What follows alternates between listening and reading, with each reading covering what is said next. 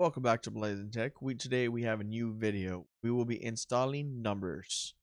On installing numbers, we have to click on the bottom left, a little looks like a little rocket ship. Let's go ahead and click on that. We click on that, we click on App Store. We click on App Store, we'll have the App Store pop up, and we'll go ahead and click search on the top left. Type in numbers.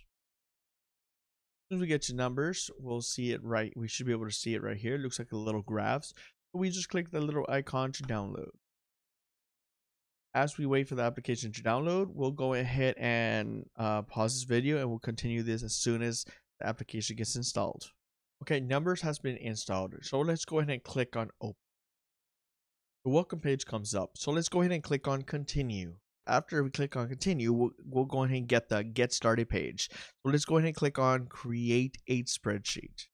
Now we are at the choose a template. We are pretty much completely done.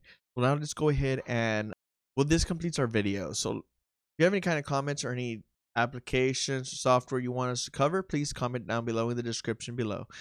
Don't forget to subscribe to our channel and turn on any post notifications so you won't miss another video. And guys, we will see you next time. So peace out. Booyah.